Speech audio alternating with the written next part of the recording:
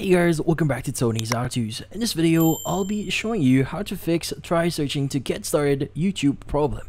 But before we start, hurry up and check out the sufferages under this video. So let's get started. In this case, if you're having this problem here on YouTube, there are a few things that you need to do here and you need to know.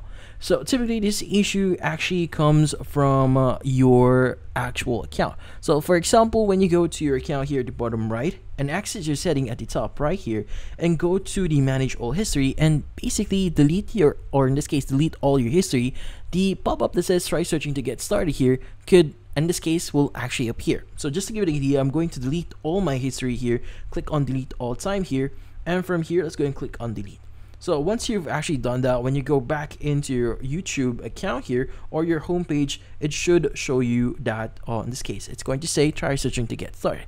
So the thing here is, the great thing about YouTube here is they try as much as they can to basically customize your experience in using YouTube depending on your interests. So for you to get recommendations here, you first need to start searching YouTube videos or start watching YouTube videos.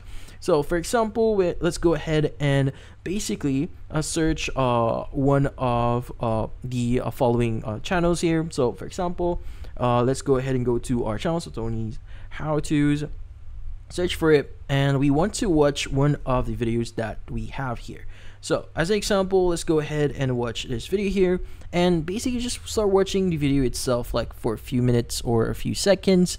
So in this case, you can even watch the whole video if you want, but in this case, once a few seconds or a few minutes actually pass when you're watching this video, this will actually start recording your interest here on YouTube. So in this case, if it's already like a few seconds here, let's go ahead and go back into our previous pages here.